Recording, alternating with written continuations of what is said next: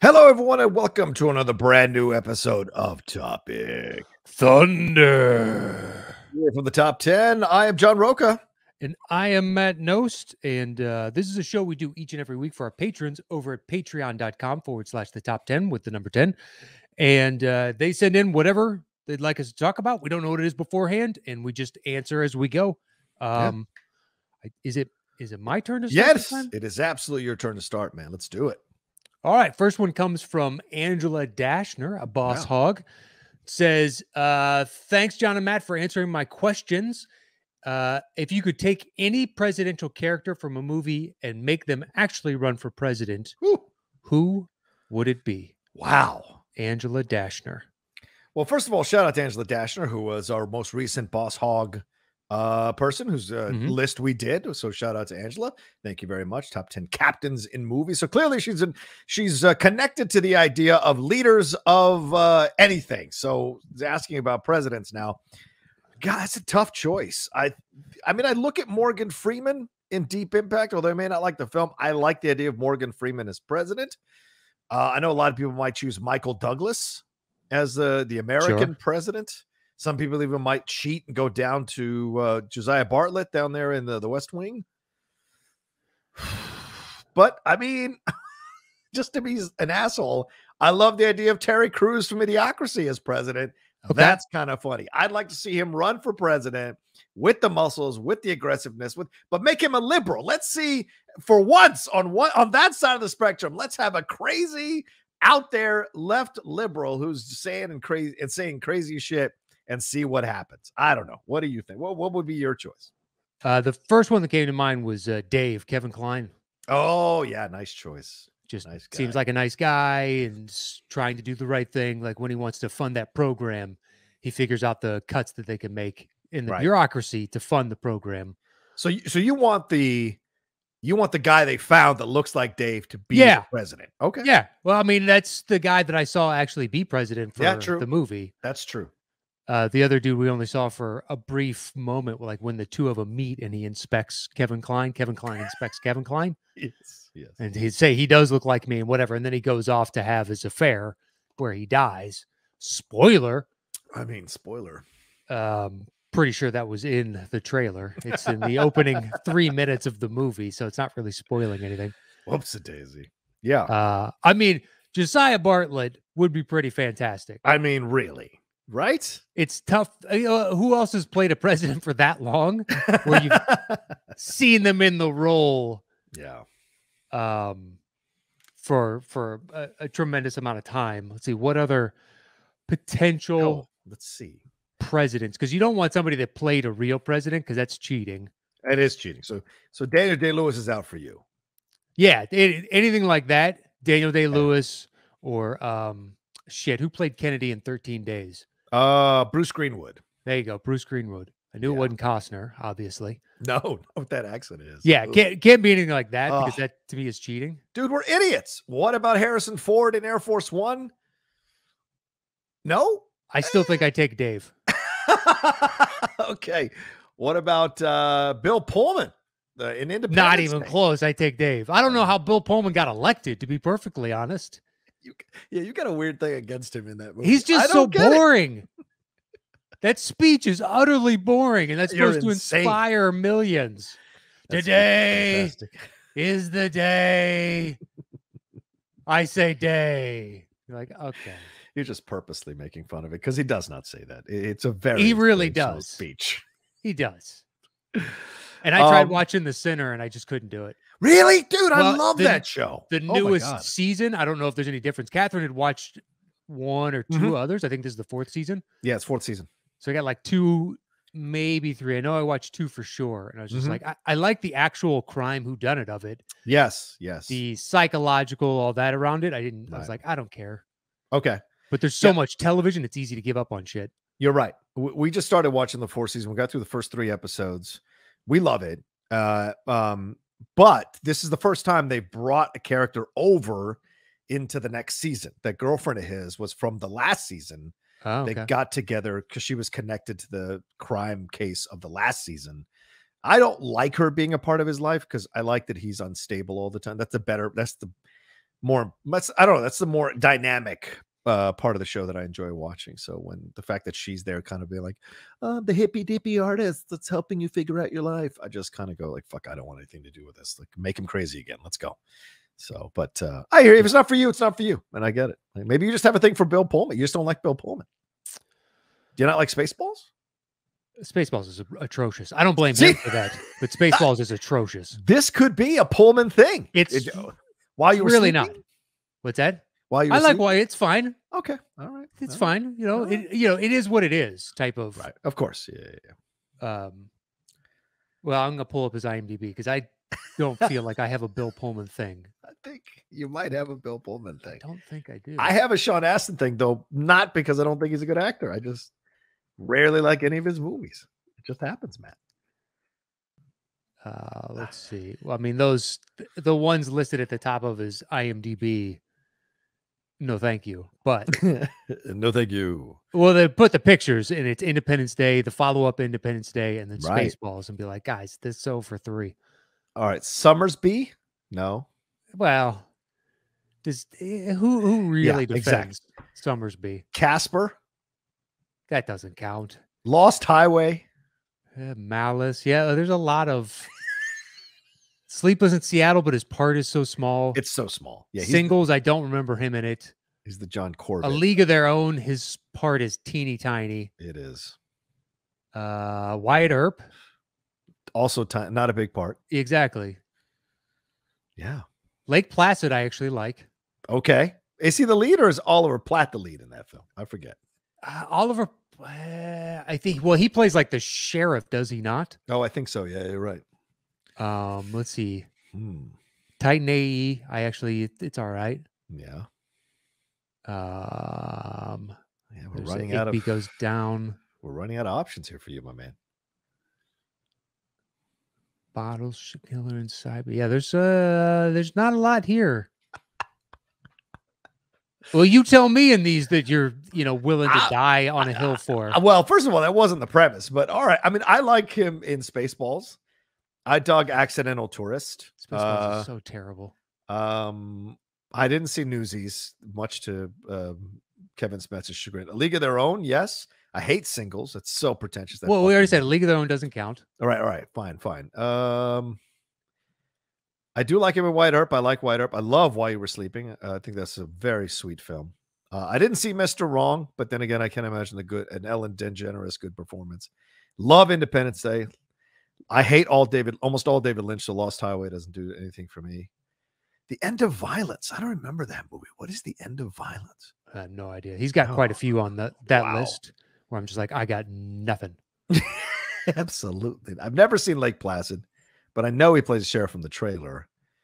Lucky Numbers. Isn't that the one with Travolta? Yeah. Travolta and Kudrow. Dark Waters with Ruffalo. I like Dark Waters a lot. Oh, was he in that? Okay, cool. Yeah. Battle of the Sexes. Although, once again, I don't know how big his part was, but still. Yeah. Equalizer, he has this, not a big part, but a noticeable part. Yeah. I mean, I like Equalizer. I like Battle of the Sexes. I like Dark Waters, but they're all small parts. Right. So where he's the lead, perhaps I'm not the biggest fan. It's not him. I think it's just the movies that he's agreed to be in. Sure. Yeah. It's the way I feel about Sean Astin. I don't think Sean Astin's a bad actor at all. I just have an issue with the movies that he's in. He's got some gems though. That's a problem for you. Does he though? He really does. You got between the Lord of the Rings and Goonies. Nope. And 50 First Dates. And I can give him. I like him in that one. This lisp. Yeah. It's very fun. We're in agreement on Rudy. Most people. Yes. About 95% of the viewing public disagrees with us, but that's fine. That's all right. I got no problem with that. Yeah. To each their own. I didn't like Toy Soldiers. I know a lot of people like Toy Soldiers. Encino Man's okay. Actually, I like Toy Soldiers and I like Encino Man. Yeah, I like Encino Man. There's not much else. Getting past Lord of the Rings. Nope. Elvis has left the building. Slipstream. I don't know these films. Bigger Than the Sky. Love and Debate. Click. Oh, Click was atrocious. I don't know much past this Stranger that I've Things. seen. He was fine. But, he was playing essentially an older, overweight version of himself from the 80s. So it wasn't that much. Way to attack the man's character. No, this is the character that he played. I'm not saying he is an overweight, out of touch. You just called him a fat, pathetic former version of himself. in the show, he's supposed to be that because you're not supposed to expect much from him. Yeah, dude. I don't see anything else I would have enjoyed him in. So yeah, all right. Well, you already got more that you agree with than I do for Pullman. That's true. He's got bigger parts in a lot more movies that you just brought up than Pullman does. That's true. He does. What about The President and Escape from LA? Cliff Robertson. How about that guy? No? All right, fine. It's the inferior of the two, and I really think Escape from New York has trouble holding up at this point. Some of it really does. Yeah, that wrestling match is so bad to watch now. It's terribly staged. Yes. It is. Terribly staged. And it's so weird because wrestling has been around for so long, and you could have brought in on the cheap a bunch of guys to do a better job of choreographing that. They brought people in on the cheap for Glow, and they did a better job of choreographing those fight sequences. What about John Travolta from Primary Colors? Even though he's playing a version of Bill Clinton, it still qualifies as not actually Bill Clinton, don't you think? Or no? I mean, yeah, technically, but he is basically just playing Bill Clinton. Yeah. Fair enough.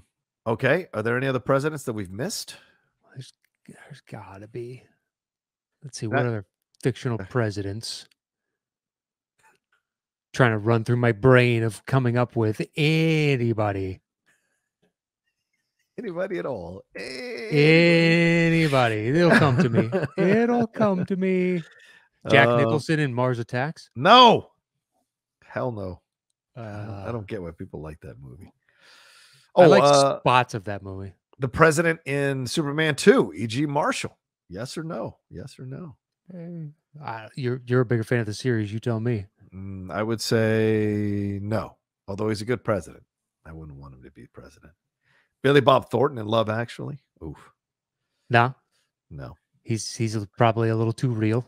How about President Schwarzenegger in the Simpsons movie, voiced by Harry Shearer? I think that could be a winner. I think I would take Schwarzenegger over Shearer, to be perfectly honest. What about Aaron Eckhart in those Tragedy Has Fallen or the Olympus Has Fallen films? Oh, like you aren't a huge fan of those. I love that you're trying to dismiss. What are they called again? Olympus Has Fallen? Angel Has Fallen? Angel Has Fallen, Olympus Has Fallen, London Has Fallen. You know, for what they are, they're good. They're good for what they are. Yes, for what they are. You know, they're over the top and ridiculous, and it's amazing that it keeps happening to this one Secret Service agent. But well, so it's 24, right? I mean, you're like, what the fuck? Yeah. So yeah. All right. Yeah, sure. He seemed like a good enough guy. Yeah. Yeah, I don't know. We spent enough time on this one, man. Let's move on. All right. Well, thank you, Angela. Absolutely. For the great question. We love you, Angela. All right. Jeremy Bowers here says, hey, Matt and John. I was curious as a chef, what are some of your favorite meals to personally make? I'm not a chef. Being from Maryland, I love making cream of crab soup. Thank you for answering my question. So Jeremy Bowers is a chef, I imagine, because he was saying I was curious as a chef. What are some of your favorite meals to personally make? So Matt, do you have a favorite meal or favorite meals to personally make? I mean, the most common one is I do some variation of I roast up a bunch of different veggies and then I'll like saute up some onions and garlic and put those over the top. And do that like once or twice a week.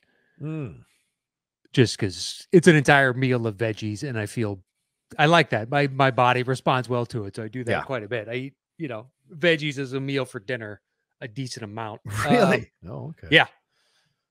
I just feel way better as a whole. Respect to you, man. I can't do that. I have to have meat. I go insane without it. I used to be like that, where it's just like, I have meat with every meal, and then eventually, I can get protein in other ways, and sure, I add some, beans or something along those lines to get the protein in with this roasted veggie mix, and Right. Let's see. I like making. I made it a couple times. Carne and sahugo. Okay. That's a good one. Yeah. I cook a lot on the grill. Oh, cool. But I don't know if that's exactly what he's talking about, because that's just, seasoning, marinating, and then throwing it on.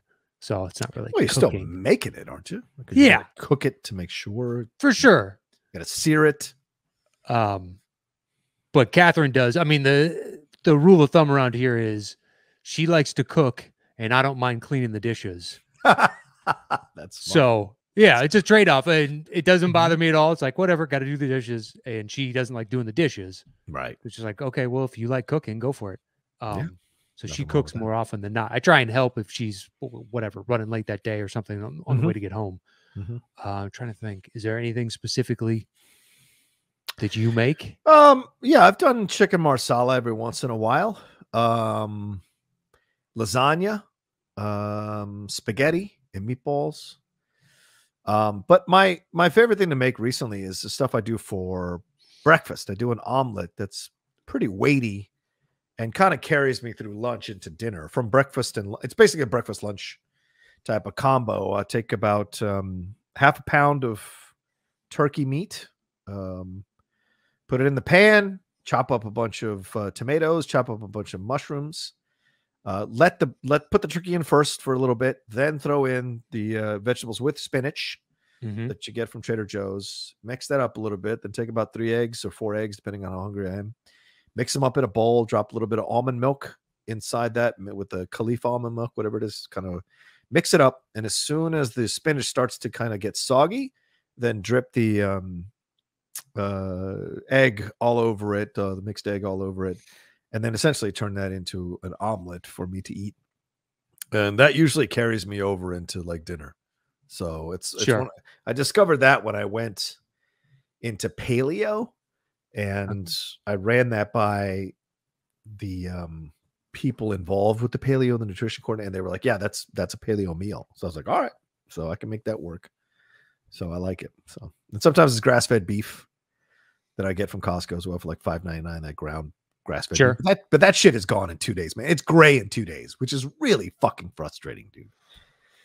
Well, I mean, but at the same time, if it's pasture raised and it's grass-fed beef and there's no hormones added, and there's no antibiotics, like it's a better deal overall. It sucks. Sure. It costs more. It does. Yeah, that's all. I don't buy because I don't eat meat as much. Yeah.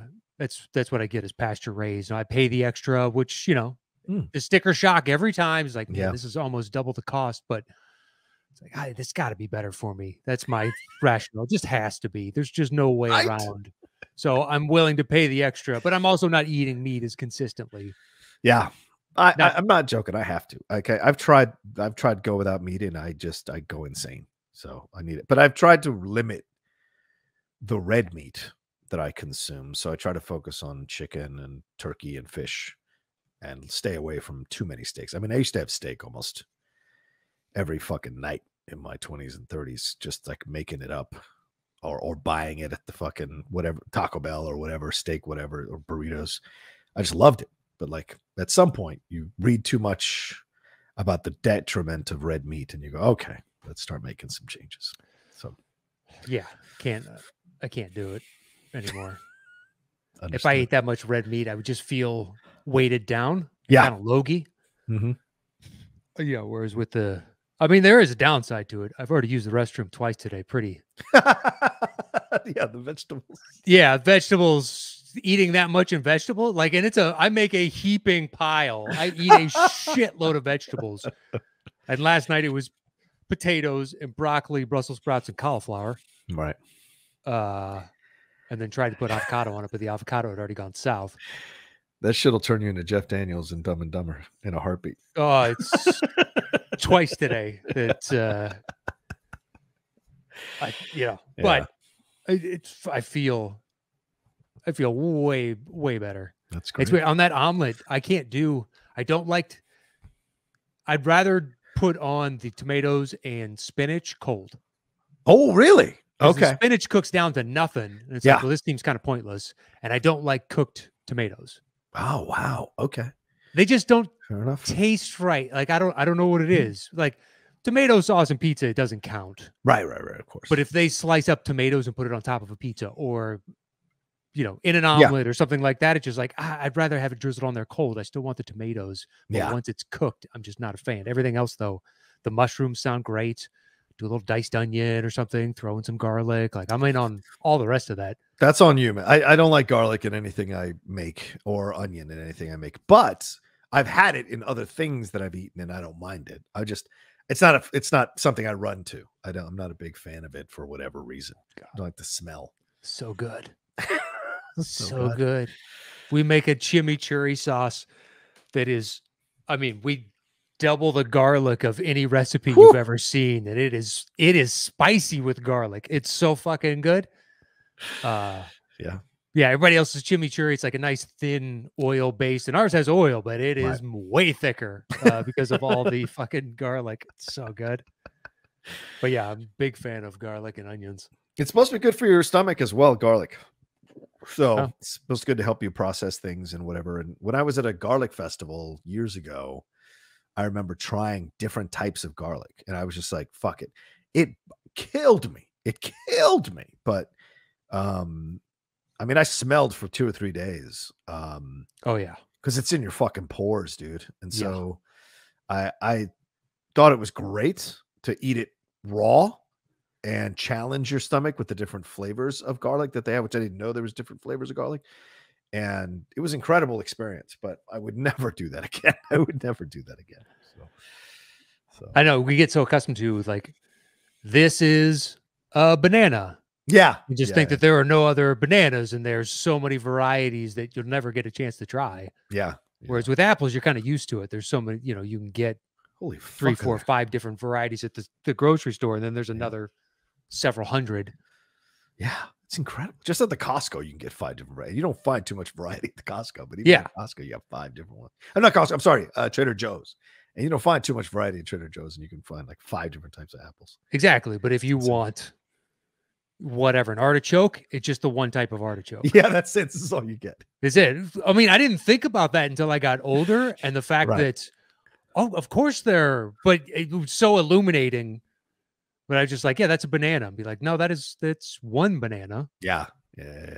And there's a fucking specific reason we get that banana, but there's so many other bananas out there. There are. Yeah. For sure. All right. Anyway. Cool. Let's jump on to our next one then, Matt. What do we got? All right. Thank you, Mr. Bowers. We'll skip that next one. Come back to it next week. It's another food-related question, it appears. This is from Chuck Clark and says, hello, Matt and John. If you had to pick a country to visit based purely on the local cuisine, which countries would be at the top of your list? As always, best wishes to you both and everyone listening. Sincerely, Chuck Clark. # Let's Go Mountaineers. Nice. Okay, so when I was younger, I would have said Italy, just to have all the different types of food that you can have in Italy, the cuisine. But now that I'm older and I know what pasta does to my body, I would say Greece. I love the Mediterranean food. Yeah, me too. I really enjoy a good Mediterranean place. And when you go into one of those places, and even my doctor recently, I was doing my physical, she recommended a Mediterranean diet. So then my inclination is to go to Greece and kind of see and taste all the different flavors of the cuisine there. And I don't imagine they put a lot of garlic in their stuff, so I think that kind of helps too. But yeah, what about you? Well, I'm pretty sure they like garlic as well. Considering in most Mediterranean restaurants you can get toum, which is garlic sauce. Oh yeah, I guess you're right. So they made a sauce out of fucking garlic, so we made one out of tomatoes and ketchup, and they were like, fuck that. Right. Fair. Let's take some oil and some garlic and make a much superior version. And I love toum, man. Toum is delicious. It's got to be terrible for you. I don't want to know how bad it is. Yeah. I think the first one to come to mind is Japan. We've talked about maybe going to Japan. Yeah. And, I like seafood. So it's an easy no-brainer. There's a bunch of seafood there, and then maybe potentially try a little Kobe beef. Oh yeah, Kobe beef is great. Absolutely. Pay through the nose for 2 ounces of beef thinly sliced. Oh yeah. But I'm supposed to be melting your mouth. It's delicious. So much fat. I can't even imagine how good that probably tastes. Japan, yeah, is the first thing that pops up. And then I would say like something completely different that I'm not used to, somewhere in Africa or something. Maybe go to Egypt, but it's still closer to the Mediterranean. So I'd imagine it's close to, on some level, a bunch of food I've already had from that region. Right.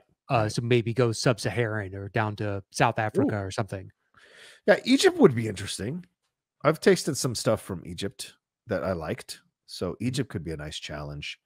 Lebanese cuisine I hear is really, really good. Sure, I like Lebanese. I tried Ethiopian. I tried that like on that Fairfax strip. They have those like little Ethiopia. That destroyed me. Yeah, I couldn't do it. It's not for me. Okay. But I hear you on Japan. That's probably my second one right after Greece would be Japan because of all the different types of cuisine they have and the different types and the sushi stuff and all of it just would be a fantastic second country to go to. Yeah. Yeah. But I'd be down for quite a bit of Southeast Asia just to, if I could go to Japan, be like, oh, South Korea. I love pho. So that's an entry point of, pho. And then what else is close to pho? Like what else you guys got? Right. I don't know, much outside of the Americanized Chinese food. Is there other countries without cuisine? Like, does Canada have a cuisine? Is there Canadian cuisine? Poutine is a national delicacy. You put gravy on top of fries. I don't know what else they have. That is not cuisine. Fucking poutine. No, that's a heart attack on a plate. Yeah, exactly. I tried it once. I couldn't even finish a quarter of the fucking plate. I was like, this is insane. I can't do it. Maybe there was a time when I could have, but I'm not 22 anymore. Exactly. So I don't know how. It's like carne asada fries. I can't do that anymore. It's delicious, but I could not fucking do it. Yeah, like there's a barbecue place near where we are called Kaminsky's, and they serve a tater tots, cheddar cheese, melted cheddar cheese, bacon, sour cream. Yeah, that's. Oh my God. I'm sure it's delicious. It is incredible, and I can only get through a third of it. And I tried once to do it as leftovers the next day. Nah, horrific. Well, it just becomes this big congealed mass of fat. That's what it is. Yeah. But when it is warm, I'm sure it's just beyond delicious. It's incredible. It's worth the pain later in the bathroom. It's worth it because it's so fucking good. So yeah, that's what I would say. So what other countries could or like Canada? So like, I don't even. Australia, I don't think has cuisine. Do you think Australia has any cuisine? I don't know. They have. I don't want to get upset with that. I don't want them getting upset at me again, but I'm just saying I don't know. Yeah, but I've never. Because Outback is not an Australian restaurant. I can't think of a single like Australian restaurant that I've ever even seen. That's what I'm saying. Yeah, and I've never seen a Canadian. I mean, for Christ's sake, I've eaten at a Tibetan restaurant. Oh yeah, you know what? I should say the entire continent of South America. Like that could be on the list as well. Going down and trying out the different cuisine. In fact, there's a Netflix series that went to different, including Bolivia, my parents' birthplace, where they tried the cuisine and show the cuisine of how they make certain foods, and I was blown away by it. And so, I think that would be on my list as well. Almost any country in South America to try their cuisine. I already know I like South American food.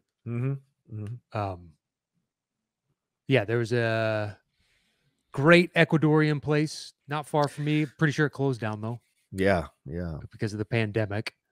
But yeah, I mean, it's probably by and large, carne and sahugo, I think is Bolivian. It's South American in origin. Yeah, and I make that now, which is delicious.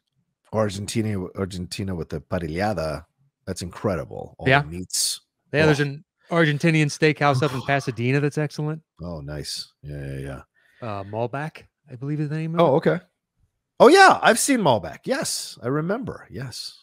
Yeah, I already know. I guess I'd be down for it. I already know I like South American food. So, well, I guess I know that about Japan too. I like sushi a lot and various other So maybe to go explore something I haven't tried before. I don't know. Could be fun. It could be. But yeah, what other countries don't have any food a la that we can think of, Australian and Canadian? Portugal? Was there any Portuguese cuisine? I don't know. I would imagine it's... I feel like Europe does, right? Like all of Europe. Is there English cuisine beyond fish and chips? Like, is there really an English scene? Maybe you all who are English who listen. Yeah, I mean, they've got their various pies, like all the different meat pies, and then well, I mean, that's part of the cuisine, I guess. And I mean, it's not like French cuisine. That's not really right across the continent. Right. I imagine there's Nordic cuisine, right? Like Swedish, Icelandic, Danish cuisine. Yeah, it's a bunch of salted fish. No, thank you. I can't do it. At least on the salted fish, I heard it's like one of those things you need to grow up with. Oh, I'm sure. Akin to like a Vegemite or something. Oof. Which is like, if you have no understanding of this, it's like a 99% chance this is not going to be for you. I've never tried it. I keep waiting for my girlfriend to storm in here going, you guys sound like a bunch of idiots. Here's the deal. Here are the cuisine of all these different countries. All right. I don't know. Well, Canadian, that's a good one. I can't think. And Australian. Yeah. There has to be. It hasn't made it here to where I've been to either those type of restaurants. Right. Yeah. I'm sure there is. I'm sure, and that there's Russian cuisine for sure. And what have you. So, all right. Well, anyway, we're at 32 minutes. Let's wrap this one up here. Thank you very much to Chuck. Always good to hear from you, Chuck. And to everyone who sent in a question. And this is what you can do now to send in questions. Go to the Patreon, patreon.com/the-top10. Join at the $5 and above level. And then you get access to the email where you can send in questions. And hey, we're running out of questions. So start sending them in mass. Yeah, start sending them in. If you're a patron, this is one of the benefits you get to ask us about anything. And we do mean anything. And of course, we always have the right to refuse to answer questions that may be a little too hot button, or we don't feel is the right question for us to answer. But 9 times out of 10, we answer the questions. 9.5 times out of 10, we answer the questions. So please join the Patreon and please start sending in your questions if you're a patron already to kind of beef up the amount of questions we got right now. And follow the show on Twitter at Top 10 Show, and on Instagram and YouTube, it is /the Top 10 Podcast with the number 10. So hit us up on those, and you can follow me anywhere on Twitter and Instagram at Matt Knost. And you can follow me at The Rocha Says on Twitter and on Instagram, and we'll talk to you next time with another brand new episode of Topic Thunder.